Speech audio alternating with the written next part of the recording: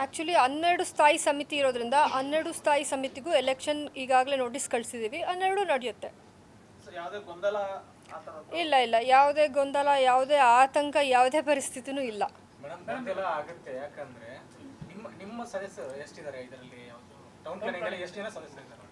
ಆ ಸಂದರ್ಭದಲ್ಲಿ ಅದು ಏನಾಗುತ್ತೆ ಸಿಚುಯೇಷನ್ ಅಲ್ಲಲ್ಲ, ಈಗಾಗಲೇ 12ಗೂ ಮಾಡಬೇಕು ಅಂತ ತೀರ್ಮಾನ ಆಗಿದೆ. ಆ ಸಂದರ್ಭದಲ್ಲಿ ಎಷ್ಟು ಸದಸ್ಯರು ಇರ್ತಾರೆ ಏನು ಪ್ರತಿಯೊಂದು ನೋಡ್ಕೊಂಡು ಮಾಡ್ತೀವಿ.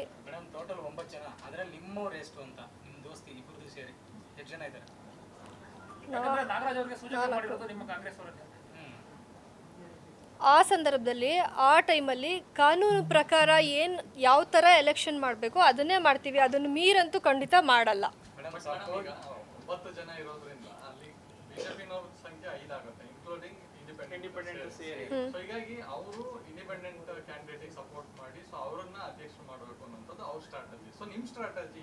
ಇಲ್ಲಿ ಸ್ಟ್ರಾಟಜಿ ಅಂತ ಬರಲ್ಲ. ಇಂಡಿಪೆಂಡೆಂಟು ಆ ಪಕ್ಷಕ್ಕೆ ಸಪೋರ್ಟ್ ಮಾಡ್ತಾರಾ, ಈ ಪಕ್ಷಕ್ಕೆ ಸಪೋರ್ಟ್ ಮಾಡ್ತಾರಾ, ಆ ಟೈಮಲ್ಲಿ ಅಷ್ಟೇ ಗೊತ್ತಾಗೋದು. ಹಾಗಾಗಿ ನಾವು ಯಾರು ಅದನ್ನು ಪ್ರಿಡಿಕ್ಟ್ ಮಾಡೋಕ್ಕೂ ಆಗಲ್ಲ, ಜಡ್ಜ್ ಮಾಡೋಕ್ಕೂ ಆಗಲ್ಲ. ಆವತ್ತಿನ ಸಂದರ್ಭ ಹೆಂಗೆ ಬರುತ್ತೋ ಅದ್ರ ಪ್ರಕಾರ ನಡೆಯುತ್ತೆ.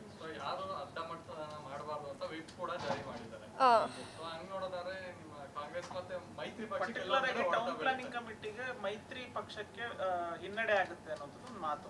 ಯಾಕೆಂತಂದ್ರೆ ಈಗ 9 ಜನದಲ್ಲಿ ಬಿಜೆಪಿ 4 ಇದ್ದಾರೆ ಪ್ಲಸ್ ಇಂಡಿಪೆಂಡೆಂಟ್ ಅನ್ನೇ ಅವರು ಅಧ್ಯಕ್ಷ ಸ್ಥಾನಕ್ಕೆ ನಿಲ್ಲಿಸ್ತಿದ್ದಾರೆ. ಸೊ ಹಂಗಾಗಿ ನಿಮಗೆ ಹಿನ್ನಡೆ ಆಗುತ್ತೆ ಅಂತ ಅನ್ಸೋದಿಲ್ಲ. ಇಲ್ಲಿ ಹಿನ್ನಡೆ ಮುನ್ನಡೆ ಅನ್ನೋದಕ್ಕಿಂತ ನಾನು ಈಗಾಗಲೇ ಹೇಳ್ತಾ ಇದ್ದೀನಿ, ಅದೇ ರೀತಿ ಆ ಕ್ಷಣಕ್ಕೆ ಏನಾಗುತ್ತೆ ಕಾದು ನೋಡೋಣ.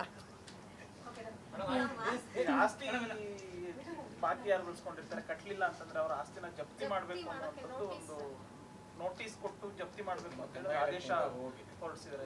ಎಷ್ಟು ಸರಿ ಅಲ್ಲ ಅನ್ನುವಂಥದ್ದು ಮಾತು ಕೇಳಬಾರ್ದು. ಈಗ ಇಲ್ಲಿ ಅದಲ್ಲ, ಇಲ್ಲಿ ಆಸ್ತಿ ತೆರಿಗೆ ಕಟ್ಟದೇ ಇರೋರಿಗೆ ಜಪ್ತಿ ನೋಟಿಸ್ ಅಂದರೆ 3 ಬಾರಿ ನೋಟಿಸ್ ಇಶ್ಯೂ ಮಾಡ್ತಾರೆ. ಆ ಕಾನೂನು ಪ್ರಕಾರ ಆ ರೀತಿ ಇದೆ. ಜಪ್ತಿ ಮಾಡೋದು ಅಂದರೆ ಅವರ ಕಂಪನಿ, ಅವರ ಆಫೀಸ್ ಇರ್ಬೋದು, ಒಂದು ಫರ್ನಿಚರ್ಸ್ ಇರ್ಬೋದು, ಇದು ಕಾನೂನಾತ್ಮಕವಾಗಿ ಆ ಒಂದು ನಮ್ಮ ರೆವಿನ್ಯೂ ಡಿಪಾರ್ಟ್ಮೆಂಟ್ ಅವರು ಯಾವ ರೀತಿ ಜಪ್ತಿ ಮಾಡಬೇಕು ಅದೇ ಕ್ರಮದಲ್ಲೇ ಮಾಡ್ತಾ ಇದ್ದಾರೆ. ಇಲ್ಲಿ ಯಾವುದು ಇಲ್ಲೀಗಲ್ ಯಾವ ರೀತಿ ಯಾರು ಮಾಡ್ತಾ ಇಲ್ಲ. ಸುಮಾರು ಜನ 10 ವರ್ಷದಿಂದ ಅರಿಯರ್ಸ್ ಇಟ್ಕೊಂಡಿದ್ದಾರೆ. ಅವರೆಲ್ಲ ಕಂಪಲ್ಸರಿ ಆಸ್ತಿ ತೆರಿಗೆ ವಂಚನೆ ಮಾಡಬಾರ್ದು, ಅವರು ತೆರಿಗೆ ಕಟ್ಟಬೇಕು ಅನ್ನೋ ನಿಟ್ಟಲ್ಲಿ ಈ ಸ್ಟ್ರಿಕ್ಟಾಗಿ ಕೆಲಸಗಳು ಈಗಾಗಲೇ ನಮ್ಮ ಅಧಿಕಾರಿಗಳು ಮಾಡಬೇಕಿತ್ತು. ಎಲ್ಲೋ ಒಂದು ಕಡೆ ಆನ್ಲೈನ್ ಪೇಮೆಂಟ್ ತೊಗೊಂಡು ಸಾಧಾರಣವಾಗಿ ಕೆಲವು ಕಡೆ ಮಾತ್ರ ಇಂಟ್ರೆಸ್ಟ್ ತೋರಿಸ್ತಿದ್ರು. ಅವ್ರದ್ದು ಈಗಾಗಲೇ ಮಾರ್ಚ್ಗೆ ಏನು ಇಯರ್ ಎಂಡ್ ಆಗೋದ್ರಿಂದ ಖಂಡಿತ ಈಗ ಎಷ್ಟು ಬ್ಯಾಲೆನ್ಸ್ ಇದೆ ಅದನ್ನೆಲ್ಲ ಕಲೆಕ್ಷನ್ ಆಗಲೇಬೇಕು ಅನ್ನೋ ನಿಟ್ಟಲ್ಲಿ ಇಲ್ಲ ಇಲ್ಲ ಎಲ್ರಿಗೂ ಅಪ್ಲೈ. ಈಗ ದೊಡ್ಡ ವ್ಯಕ್ತಿಗಳಿಗೆ ಯಾವುದಕ್ಕೂ ಅಪ್ಲೈ ಆಗೋದಿಲ್ಲ, ಇಲ್ಲ ಬಡವರೇ ಮತ್ತೆ ಇಲ್ಲಿ ಸಫರ್ ಪಡ್ತಾರೆ ಅನ್ನುವಂಥದ್ದು ಇಲ್ಲ ಇಲ್ಲ. ಈ ಥರ ಯಾವುದೇ ಒಂದು ಮೀನ್ ಮಾಡಿ ನಾವು ಹೇಳ್ತಾ ಇಲ್ಲ. ಫಸ್ಟು ಟಾಪ್ 10 ಡಿಫಾಲ್ಟರ್ಸ್ನೇ ತಗೊಳ್ತಾ ಇದ್ದೀವಿ.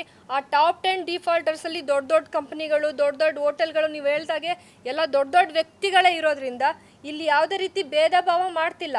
ಕಾನೂನಾತ್ಮಕವಾಗಿ ಎಲ್ಲರೂ ಟ್ಯಾಕ್ಸ್ ಕಟ್ಟಬೇಕಾಗಿದೆ, ಕಟ್ಟಲೇಬೇಕು. ಯಾರು ಕಟ್ತಿಲ್ಲ ಅವ್ರಿಗೆಲ್ಲ ನಾವು ನೋಟಿಸ್ಗಳು ಇಶ್ಯೂ ಮಾಡ್ತಾ ಇದ್ದಾರೆ ನಮ್ಮ BBMP ಈ ಕಂದಾಯ ಅಧಿಕಾರಿಗಳಿಂದ.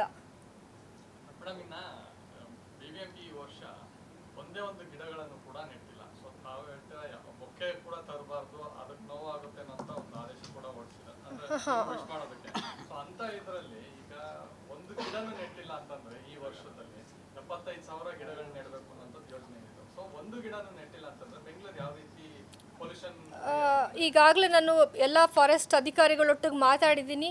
ಯಾವ ಕಾರಣಕ್ಕೆ ಯಾವ್ಯಾವ ಭಾಗದಲ್ಲಿ ನೆಟ್ಟಿಲ್ಲ, ಎಷ್ಟು ಗಿಡ ಹಾಗೆ ಪೆಂಡಿಂಗ್ ಇಟ್ಕೊಂಡಿದ್ದಾರೆ, ಪ್ರತಿಯೊಂದು ಡೀಟೇಲ್ಸ್ ತಗೊಂಡು ನಾನು ಮಾತಾಡ್ತೀನಿ.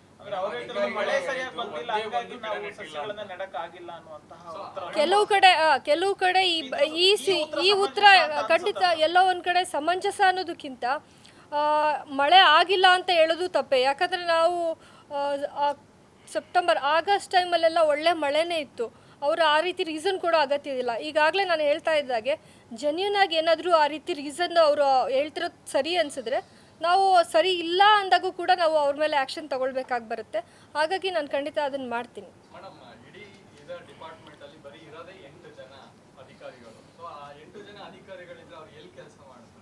ಯಾವ ಡಿಪಾರ್ಟ್ಮೆಂಟಲ್ಲಿ 8 ಜನ ಇಲ್ಲ. ಈಗಾಗಲೇ ಎಕ್ಸ್ಟ್ರಾ ಹಿಂದಿನ ದಿನಗಳಲ್ಲಿ ಅಧಿಕಾರಿಗಳ ಶಾರ್ಟೇಜ್ ಇದೆ ಅಂತ ಹೇಳಿದ್ರು. ಇಲ್ಲ ಇಲ್ಲ ಅವ್ರ ಅಂಡರ್ ಕಾಂಟ್ರಾಕ್ಟ್ ಬೇಸಿಸಲ್ಲಿ ತೊಗೊಂಡು ಕೆಲಸ ಮಾಡಿಸೋ ಒಂದು ಇದಿದೆ. ಹಾಗಾಗಿ ಅವ್ರದ್ದೇ ಹೊಣೆ ಆಗುತ್ತೆ ಅವ್ರು ಮಾಡಿಸಿಲ್ಲ ಅಂದರೆ ಅಂತ ಚೆಕ್ ಮಾಡ್ತೀನಿ ಅದನ್ನು.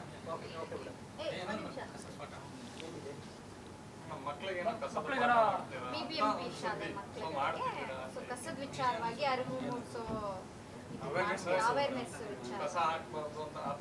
ಮಾಡಿದ್ರೆ ಪೇರೆಂಟ್ಸ್ ಇದು ಮಾಡ್ತಾರೆ.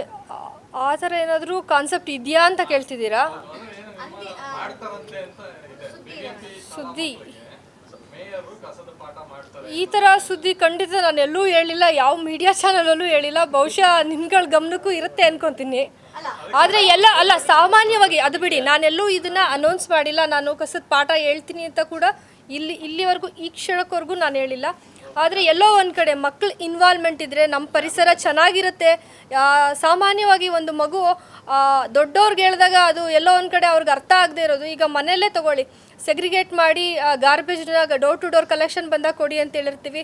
ಬಹುಶಃ ಎಲ್ಲೋ ಒಂದು ಕಡೆ ದೊಡ್ಡವರು ಎರಡು ಮಾಡೋದು ಯಾರು ಅಂತ ಒಟ್ಟಿಗೆ ಸೇರಿಸ್ತಾರೆ. ಆ ಟೈಮಲ್ಲಿ ಮಕ್ಕಳ ಗಮನಕ್ಕೆ ತಂದಾಗ ಅಮ್ಮ ಈ ಥರ ಹೇಳಿದ್ದಾರೆ, ನಾವು ಇದನ್ನು ಫಾಲೋ ಮಾಡಬೇಕು ಅಂದಾಗ ಪೇರೆಂಟ್ಸು ಎಲ್ಲೋ ಒಂದು ಕಡೆ ಅಯ್ಯೋ ಮಕ್ಕಳೇ ಹೇಳ್ತಿದ್ದಾರೆ ನಾವು ಯಾಕೆ ಮಾಡಬಾರ್ದು ಅನ್ನೋ ಅರಿವು ಮೂಡಬಹುದು ಅನ್ನೋ ಕಾರಣ ನನ್ನ ಒಂದು ಚಿಂತನೆಯಲ್ಲಿದೆ. ಆದರೆ ನಾನೆಲ್ಲೂ ಯಾರಿಗೂ ಮಾಡಿ ಅಂತ ನಾನು ಅನೌನ್ಸ್ ಮಾಡಿಲ್ಲ.